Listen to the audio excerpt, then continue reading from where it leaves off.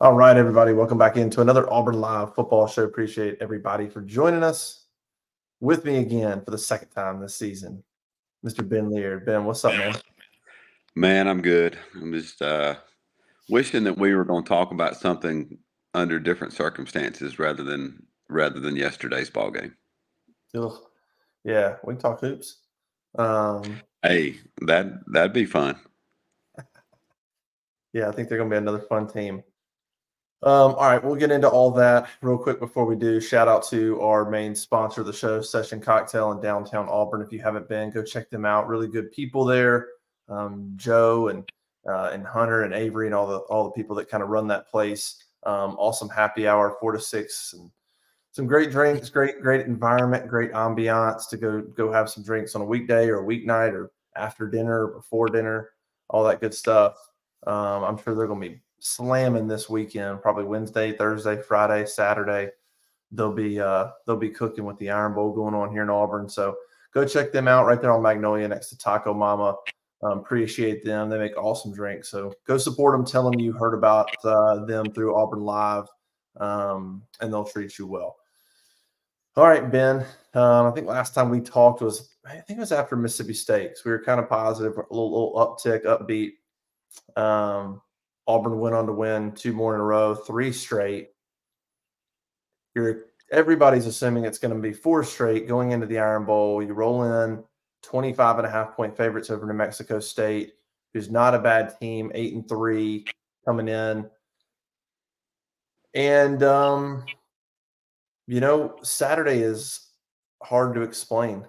It's really hard to explain. I was talking to my dad actually, who my parents are scholarship donors for people who don't know, so they live and breathe it. And it was hard for him. It was hard to even talk about the game because it was different than losing to Georgia by a touchdown. It's just different. It's like that. I mean, it was just when you walk away and you're 25-point favorites over New Mexico State, you lose by 3 touchdowns. You're dominated in every facet of the game. I mean, literally, it's in the discussion of one of the worst losses in certainly in decades. And I think 45 years is the last time. I mean, it's been 45 years since Auburn was that kind of favorite and lost. What's your reaction? I mean, what was your immediate reaction a day later? What's your reaction to what we saw, man? Hoke, look, let's just go ahead and preface this. We're not going to make any comment or we're not going to say anything about the outcome and the performance or lack thereof that the players and the coaches didn't already feel and or haven't already discussed. So, we're not, this isn't some groundbreaking speculation or prognostication or whatnot, but from the jump, from the first offensive possession of the ball game for New Mexico State, there was zero life. There was zero urgency. There looked to be zero preparedness. There looked to be zero reaction. It just didn't look as if they got off the bus. And that's top to bottom. That's players and coaches alike. And you can't say that they did not prepare for the game because they obviously practiced.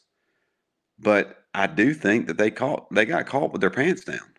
And granted, New Mexico State, they played a hell of a ball game, but there's no excuse to have lost that game. None whatsoever.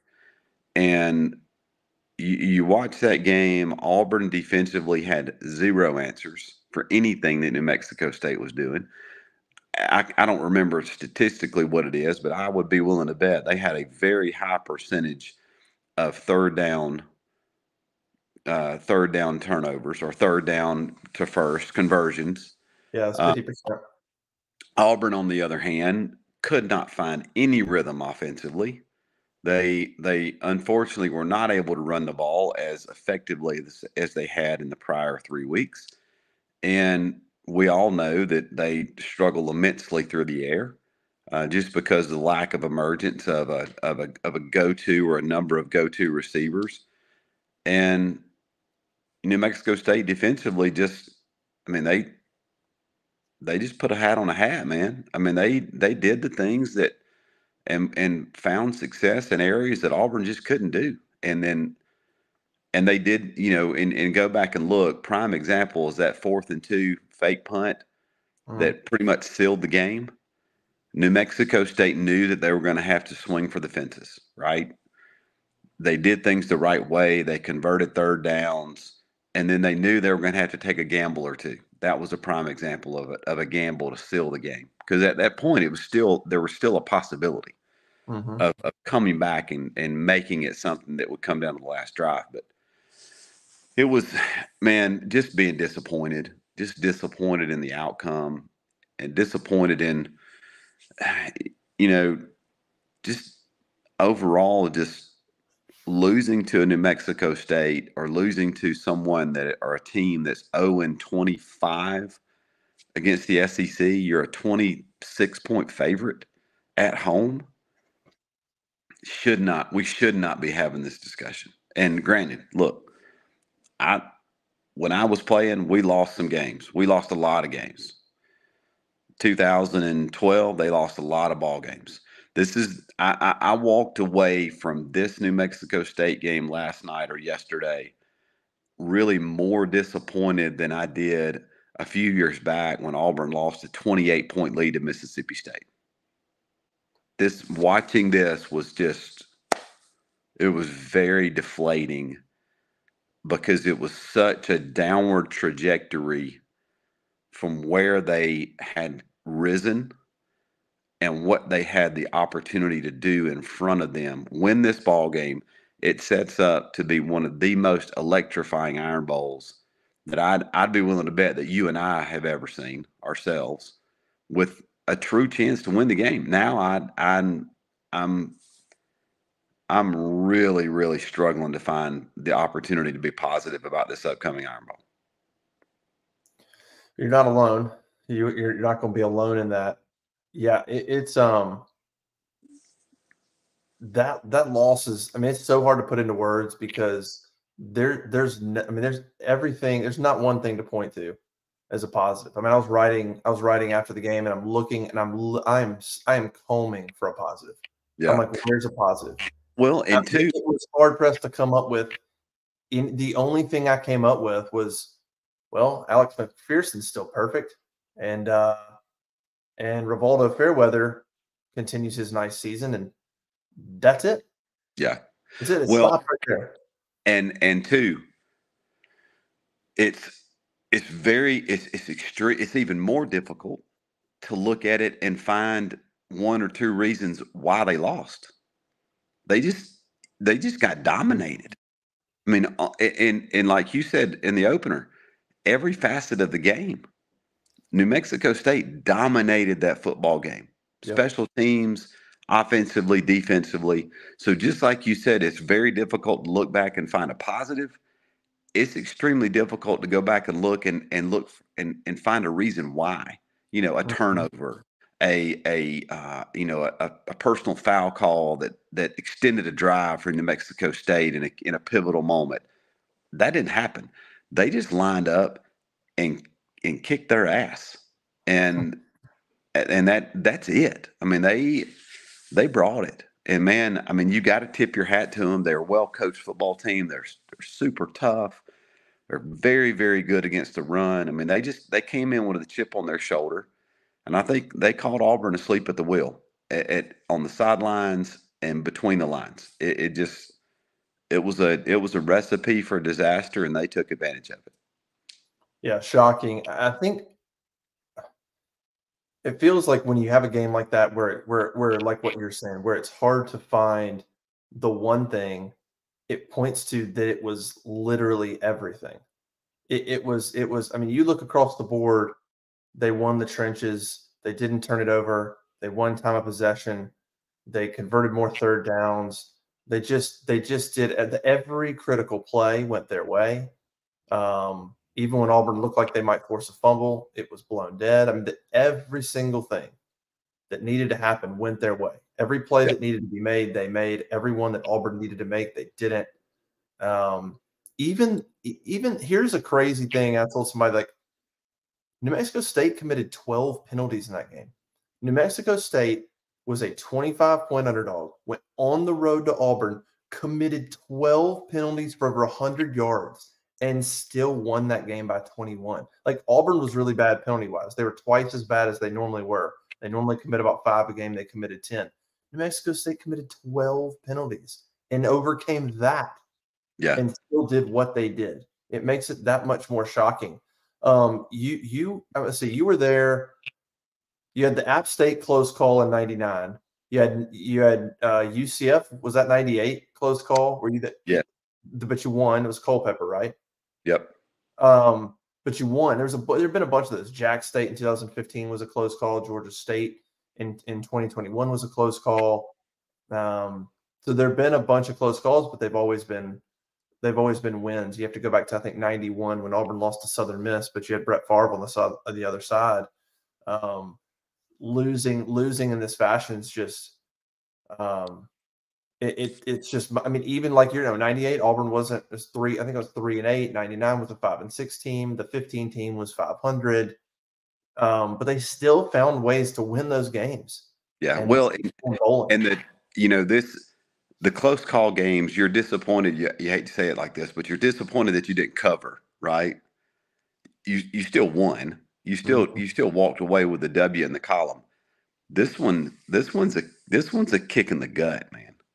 I mean, we as fans, we're going to see what type of resiliency the kids on this roster have. We're going to see the type of resiliency that this coaching staff has, because there are so many things about this loss that are potentially catastrophically derailing, just like crushing recruiting, momentum.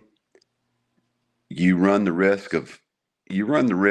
very high risk of just getting flat out embarrassed by Alabama in the Iron Bowl at home. And that's if the same performance repeats itself in the Iron Bowl that was there yesterday, it's not going to be good. It's not going to be, there's not going to be anything positive that comes out of it. And it's going to be even more catastrophic, for a number of years to come if that perpetuates itself. Look, I gave this team way too much credit last week. Went on our modcast and I said, you know what? I said, I think this team, they lost 4 straight SEC games. They've bounced back. They've won 3 in a row. I was like, but I think this team, now that they have a little success and they're winning, they won some games, I think they're going to continue to be hungry because they have nothing to hang their hat on. They're still 3-4 in the SEC, and they haven't done anything except beat 3 bottom dwellers, but they tasted a little bit of success and fun. And I'm like, I think they're going to hold on to that. I think they're going to be excited to go play. Why in the world would this team think that they could go out and just kind of roll their helmets out? Like, everybody was talking about it being a trap game. And I'm like, well, surely this team doesn't think this is going to be a trap game. I mean, they just went through a stretch of 5 weeks without losing a game. They have no reason to be overconfident or cocky or think. And sure enough, that's exactly what they did. They beat Mississippi State, Vanderbilt, and Arkansas. And on top of what looked like lack of preparation and bad game planning, you had comments after the game of players saying, I think we thought we could just kind of go out there and take care of business. And that was surprising to me. I wonder if the coaching staff sensed that. Hugh Freeze said afterwards, we had an okay practice on Tuesday. We didn't practice well Wednesday, Thursday. I talked to somebody that said that they were trying to hammer to these guys last week, don't take this lightly. They even made, from what I understand, a video, and showed them of New Mexico State's for real. Like, don't, they kind of put together a clip of some people in the media and stuff that were saying so. So they tried to hammer it to the guys. This is a good team. and don't overlook them. But I don't know. It's hard to tell. Effort and energy weren't there, but the game planning wasn't there either. No. Hugh Freeze said afterwards, energy and effort weren't there, but that falls on me.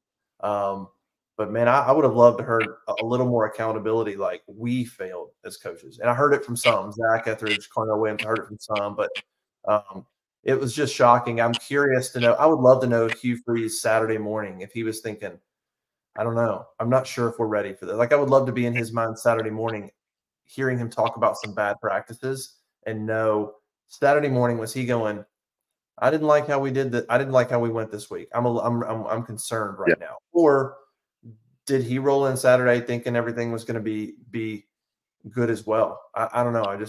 I'm not inside those guys' head, but from literally start to finish, it was domination. Well, and you wonder, and only, in all honesty, as any head football coach is or has or does, if there was any, I call it pucker factor on Saturday morning, based on the the poor preparation or poor performance of the team in their various practices throughout the week, on Saturday morning when he was thinking about it, was there anxiety, unusual anxiety, where they're, from the standpoint of, hey man, we just want to come out alive. We just want to get a W.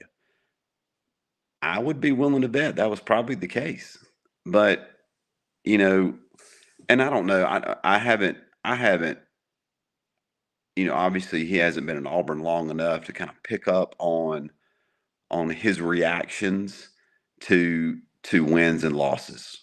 Is he a guy, like you said, that takes it on the nose and takes full responsibility and whatnot, or is he somebody that you do walk away from a post game presser, like you said, and be like, man, I wish that had taken a little bit more, on the chin for the coaches. And so that stuff like that, we'll figure that out. Guys like Zach, guys like Cadillac, I'm certain guys like Kendall Simmons, all those dudes are like, man, we as coaches should have done a better job drilling it home to these kids, even in preparation or in the moment.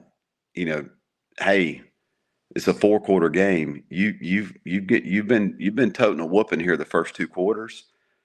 There's still, you can still ratchet it down. Let's right the ship. Let's figure it out. That never happened. I never, ever, throughout the entire game, even when it was 7-7, you still felt, man, something's just not there. It's just not clicking. On at any point did I feel positive throughout the 4 quarters of that ball game. Yeah, it was dead. You thought there was that little scuffle early, where the teams kind of got together after the late hit on Nehemiah Pritchett, and you thought, okay, this is going, that probably woke them up. Yeah. And it didn't. But look, even the crowd, I mean, even the crowd was dead. I don't blame the students. It's fall break. Some of them went home for Thanksgiving, but like, there was a lot of empty seats in the student section already. Like, I'm thinking, can't you hang around another day and go to the game? A lot of empty seats up there, some empty seats in the corners, and just kind of a dead crowd. I mean, the whole vibe and energy from the stadium to the players to everything was off from the get-go. And then on top of that, it couldn't have started any worse. It could be a dead atmosphere, and then let's say Auburn could get away with it if, let's say, it's 0-0 for a little bit in the first quarter, and you're like, okay, guys, wake up. But the dead atmosphere in New Mexico State first drive touchdown, Auburn 3 and out. It couldn't have started worse, on top of just sort of the energy not being there, to immediately give New Mexico State all kinds of life and confidence, even more than they had coming in, winning 6 straight. And it just kind of steamrolled from there, where Auburn could not get out in front in that football game. Like, I don't know where you go from this. Somebody asked Hugh Freeze in the post game, like, how do you make sure you have good practices this week? And he's like, well, I got to go home and think about that. I got to figure that out. The Iron Bowl, yes, stirs up, some natural emotion. It better. This is a hangover. Like, I don't I don't. You played. I don't know how you go through that and erase that in a day. How is that not lingering still on Tuesday or Yeah, Wednesday? Going, what the heck happened? it is. If they tell you otherwise, they're lying. That they anybody that says that, and a coach is going to say that. A coach is going to say, "Hey, it's water under the bridge. It's tough. We've had to move on. We've got Alabama coming up." I get that, but that's coach speak. That's not accurate. You don't put a loss like this behind you within 48 to 72 hours. It still stings. It still stings. The problem is, even as good as Alabama is, and as well as they are playing right now, and I would go so far as to say that besides Georgia, which is who is rolling right now, Alabama's playing the second best ball in the country. And you not only are you going up against that, but you stand the likelihood of allowing New Mexico State to beat you twice because you're not able to focus and get prepared and be mentally sharp for what Alabama is going to put at you. And it's it is a difficult hill to climb for Auburn to beat Alabama on a good day. Besides being, the likelihood or the hope of having been 7-4 and coming in on a multi-game win streak and all that kind of stuff. But that's all shot. Now it's David and Goliath, 100%. And you got to tighten them up, buckle the chin strap, and see what happens. And yesterday's outcome does not make you feel too positive. No, it's crazy how that switched just with that performance. I think Auburn fans, listen, I got Alabama fans, friends that have been texting, they've been telling me for weeks that they're terrified of that game, Oh terrified. yeah, And overnight it stopped. They're like, oh, I mean, it overnight both sides completely flipped because of what you saw on the field, and then of course what you're talking about, what could then linger too of a hangover from that. well, I had told over the last couple of weeks, and it almost makes me seem somewhat prophetic, which is sad to say, but I've told several folks, I'm like, hey man, they're gonna, the one game of this stretch besides the Iron Bowl that really worried me was Arkansas. Yeah. I I had no doubts about Mississippi State, no doubts about Vandy. I honestly had no doubt about New Mexico State. Going to Fayetteville was the game that worried me. Well, they go find lightning in a bottle and win that game 48-10, have won 3 in a row.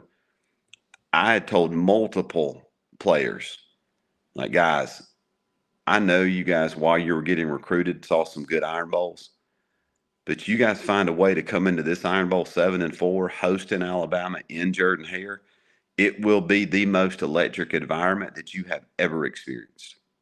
And there is because it's in Jordan-Hare and the momentum that you'll be having at the time, there is a high possibility that you can win that game.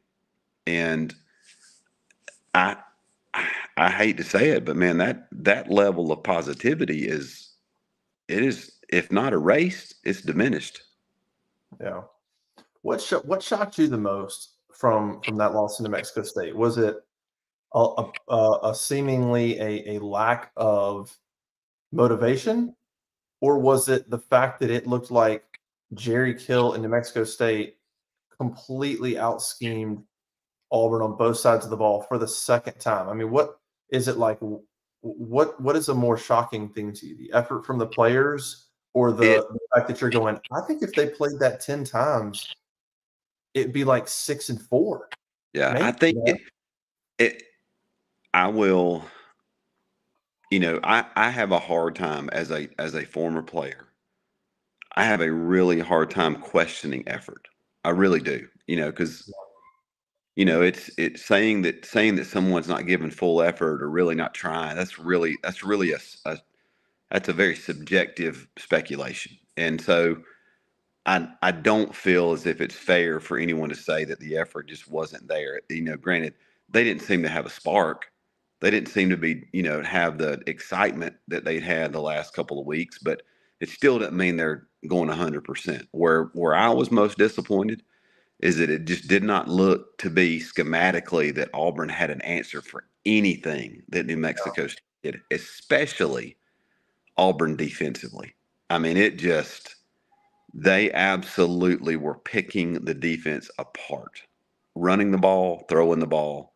When they were jockeying in the other athletic quarterback doing some different things, it was just a monotonous 10, 11 play drives. You get to 3rd and 5, they break a 7-yard run or complete a 6-yard dig. Stuff like that, on a normal day when you feel like you got your play calling dialed in, those are third and eternities, though, especially when you're at home. And it just did not seem as if Auburn had an answer for anything. Look, Coach Keel and his staff did a well of a job, with not only with preparation, but in game. They did some things in the game to make adjustments and find success that it absolutely compounded itself throughout the 4 quarters. Yeah, there's a lot of good points. All right, real quick, let's give another shout out to another sponsor of ours, Game Time, gametime.co. Ben, I'm sure you get hit up for tickets all the time. People trying to get you the hookup. Gametime.co is a really good way to do that. You can download the app or go to gametime.co and get last-minute tickets to sporting events, comedy shows, concerts, whatever you got. They do a really good job. And then, of course, if you find tickets at another place later on, they'll give you they'll like refund the gap, the differential plus some a little bit. So they kind of a guarantee there. Go use the promo code War Eagle, get 20% off. War Eagle, 20% off. GameTime.co, sponsor of On3 and Auburn Live. All right, Ben. I don't know where do you go from here? Well, let me ask you this: is that loss? I don't think that loss is going to impact recruiting. Just having covered recruiting for a long time, I've seen some bad losses, and you can always spin that stuff. You can, Yeah. I mean, if anything, you can walk into somebody like Cam Coleman's living room and go, "Hello, do you see how bad we need you? You come be a part. We're gonna build this thing. We're gonna get the talent, but you see." Why we need you so bad. Like there's ways to spin that. In this day and age, it's NIL money. It's get me to the NFL. It's relationships. I rarely have talked to a kid that goes, yeah, I don't know. I really like them, but geez, that loss sucked. It just doesn't happen. They're not, fans are in the now, recruits are in the later. One loss doesn't do it. Multiple losses or a losing season or something like that can lose you momentum, but that one loss isn't really going to impact things. But is that loss, does that worry you at all down the road? And I say that because, the reality now is this is 3 straight seasons that Hugh Freeze has done something like this. He did it in 21. He was a 30-point favorite against La Monroe at Liberty. They lost. In 22, they were big favorites over New Mexico State at Liberty. They got crushed. And then this year, 25.5-point favorites. They lose 3 years in a row. He has been a 20-plus point favorite and lost the football game. 3 consecutive seasons it's happened. Is there anything long-term that worries you about that loss, or do you think it's isolated to a team not having talent? They kind of got on a little winning streak. They got out over their skis. Maybe the staff was looking ahead to Bama, and it just sort of culminated in one bad day. I think it's just what you just said. I think it was kind of that new money mentality, right? We got a couple wins under our belt. We're feeling ourselves a little bit. We're peacocking some, doing our thing. I think that was it. And I don't want to sound disrespectful to the kids on the roster, but from a talent perspective, they do not have the depth, right? They do not have the talent that a Georgia, that an Alabama, that a Tennessee, that an LSU has, a Florida State, that on a bad coaching day, the talent bridges that gap on a day that you may not have the best plays dialed in, or you may not have the best game plan, or you could have missed the mark preparation wise as a staff. Your talent still gets it done. And I think that's where obviously Nick Saban has been for years. I think that's where Kirby is. I think that's where Brian Kelly is. I think honestly that's close to where Lane is in Oxford. But right now, for Auburn to win games, any game, they've got to be dialed in. They just don't have the roster depth to overcome lackluster performances or lackluster preparedness by the coaching staff.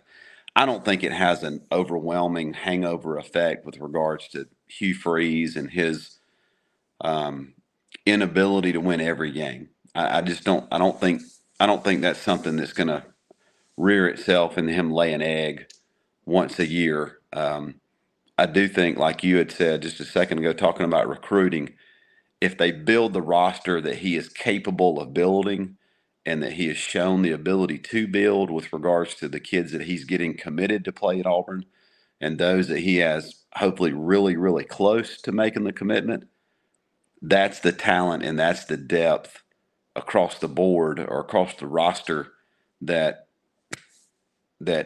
you honestly should be able to roll your helmet out there against the New Mexico State and win that game. May not cover, but you're not going to get beat by 21. That's for dang sure. Well, you got to turn the page quickly. It's Alabama. How do you do it? If you were a player and you're sitting there and you're the quarterback and this happens to you, what is the best way you think they can turn the page? What would you want to hear from your coaching staff? Is there even anything they could say? Is this something that's up to the players to turn this page and to get themselves, ready for Alabama? What needs to happen Sunday, Monday, Tuesday for I think Auburn? I think it's a culmination of two things. One, there needs to be some leadership. There needs to be somebody on the roster, a couple of players or two, whoever it is, Eugene Asante, whoever. I don't care. Somebody needs to come in and say, guys, to be honest with you, we lost that game. We got our tails kicked, but we all need to understand that's not acceptable, regardless. However doomsday everyone thinks we are as a roster or whatever the scenario is, it's not acceptable. So we got to turn the page, we got to prepare, and we got to shock the world. We're going to shock the world. It's us against the world. It's nothing to lose mentality. That's how they've got to, as a locker room, attack the week and attack Saturday. As a coaching staff, you have to put forth a game plan that capitalizes that punctuates that punctuates the fact that you have nothing to lose. You need to have onside kicks, fake punts, reverses, reverse passes, flea flickers. Go back and look at, you go back and think of I guess it would be the 2009 Iron Bowl, right? Auburn shouldn't even been close to that game. And Alabama had to put forth a 90 some odd yard game winning drive and win it the last minute or two, But they did things that were very unorthodox that they had not done throughout the season. It was an electric environment. So the coaches are going to have to find a way to dial in these kids and buy into the fact that you do have a fighting chance. Yes, things have to go right, but you do have an opportunity to win, and this is how we're going to put you in a position to do so. And this is what's going to happen. I'll never forget, and it's nowhere near the type of monumental moment. It wasn't an Iron Bowl scenario, but I remember Tubbs used to tell us in 1999 when he first got to Auburn, he said, guys, of the week of the game, before we played, let's say, for example, before we played LSU, the week of that game, he said, guys, we're going to onside kick and we're going to fake a field goal, whichever one we decide. But just be ready because it's happening. And obviously we did, right? And it was successful. In 2000, for his first trip back to Oxford, they had a star-studded team with Romero Miller, Deuce McAllister, and they were freaking loaded. Mm-hmm. And we were on the cusp of really breaking through. And he said during the week, first time we're gonna win the toss. We're gonna defer. So we're gonna get the ball to start the second half. We're gonna do that. We're gonna stop them on their first possession. Then we're gonna get the ball. Ben, you're gonna drive down. We're gonna score. And then our first kick in the first half, we're onside kicking it. Just be ready. I'll never forget. We drive down. I throw a ball to Rudy. We score. He grabs me as I'm coming off the field. Says, "Don't go far. We're getting the ball back." I had totally forgotten. But him grabbing me and looking me in the face and, "Hey, I don't know where you think you're going. We're about to get it back." And sure enough, we did. So that's the mentality. That's the attitude that this staff has to have every day this week. And that's going to breathe life into these kids and breathe some positivity that has them feeling as if they are bigger than they are. And that's what they've got to do. To have a chance, they've got to be firing on all cylinders, and they've got to have a lot of things go their way that just come off of effort, excitement, and rolling the dice a little bit. That's a great story. Yeah, you almost want Hugh Freeze to walk in there and Monday morning and go, listen, I've beaten this team, I've beaten this program, I know how to do it. If you don't think we're going to do it, there's the door. Yeah, I don't care what just happened Monday morning. If you don't think we're going to win, there's the door. If you do, then get your mind right from here on out this week. And there's got to be a switch flipped in how he sort of motivates them. I think there's a pregame speech that he gave at Ole Miss before one of the Alabama games, and I verbatim, I can't remember it, but you can look it up. He says, "Hey, nobody thinks we're supposed to be in this game. They've got the best roster in college football. They're loaded. We just got a bunch of guys, a bunch of dudes." He said, "But we're ready for a fight. We're good for a fight." He said, "So we're going to run out of this locker room." He said, let's just lock the gate behind us and go looking for a fight. Yeah. Let's go. I mean, that's going to be, it's going to be that pit bull mentality, right? It's going to be, hey, do not allow anyone to push you around in your house. And that might be what they're looking for. And I agree with you. I think he's going to have to set the tone. He's got to set it. Either he set it today or he sets it tomorrow, that guys, we can do this. And this is how we're going to get it done. We're going to have a street fighter mentality and we're going to shock everybody. Yeah, that's what it's going to take, because they got punked on Saturday. And they got punked. And Mexico State came in there and punked them. I even put up a video before the game, dude, talking trash to Auburn players as they're going into the locker room after Tiger Walk. And it was one of their cornerbacks. He ended up finding the video and retweeting it. I saw it today. But I mean, from the jump, they're talking. I remember watching them talking junk. You're like, what's going on, man? These guys are 3 touchdown underdogs. And this guy's running his mouth, and they backed every bit of it up. So, yeah. Zach mentioned them slamming Peyton Thorne down and the team having no reaction. Yeah, it was a weird game, man. That they didn't have the juice, and it was unacceptable from top to bottom. Yeah, we'll see, man. We'll see. They're touchdown underdogs to Alabama. Wouldn't shock me at all if they play Alabama sort of like they play Georgia. It wouldn't shock me at all if they've been watching Alabama film during New Mexico State week, and that was part of the problem. Wouldn't shock me at all if they tried to peek ahead and it caught them. But maybe, there's something positive out of that and they're ready to go. We'll see. I think the issue is going to be, how do you get the players back?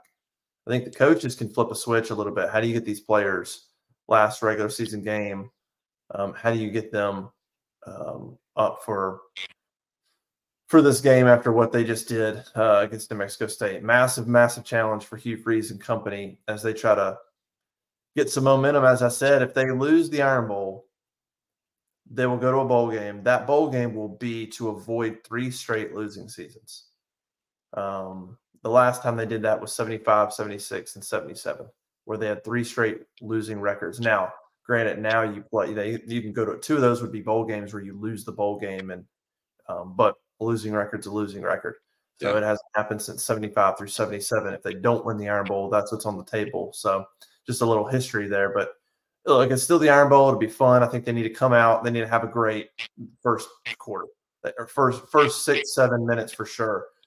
They have got to show that they're ready to play. They got to come out, get a stop, maybe go get a field goal. Something's got to happen really quick, really immediate to get the momentum back on their side. If they go out and give up a touchdown and go 3 and out right off the bat, they're in a world of trouble. They have to come out and do something positive almost immediately to get the bad taste out of their mouth, to get the fans riled up and ready to go, like, okay, all right, this is the team we wanted to see. Let's go. It's got to happen quick. It'll be interesting, to say the least. We'll be there. I don't doubt the stadium will be full, but it's how ruckus the crowd will be is a big variable at this point. And because the game is in Jordan-Hare, that always gives Auburn a fighting chance. Always. No doubt. We'll be there. You'll be there. Hopefully Auburn fans will go. Don't sell your tickets. If you do, sell them to another Auburn fan. I've seen this scenario before where you lose a little momentum and you sell tickets to whoever. And of course, the program, Alabama, they're going to leak in there anyway. So it'll be fun. It's an Iron Bowl. Hopefully it'll be a really good game. Look, 2021, there's nobody thought that game was going to go that way. Backup quarterback. That team, takes Alabama to 4 overtime, should have won the game. Nobody saw that coming. So it's certainly not out of the realm of possibility that Auburn comes out there and plays well. And in the fourth quarter, we're sitting here going, who's going to make the play to win the game? So we'll see how it goes. Appreciate everybody joining us. Go to auburnlive.com, subscribe, $1 1 month. We're actually running a special this week. It's 50% off an annual subscription. So for this week, big game special, go to auburnlive.com. You get half off an annual sub. Go take advantage of that. Subscribe to YouTube, turn on notifications, all that good stuff. Ben, we'll see you Saturday, man. Appreciate you joining us. Thank you, everybody. Have a good Thanksgiving. We'll see everybody in Auburn on Saturday.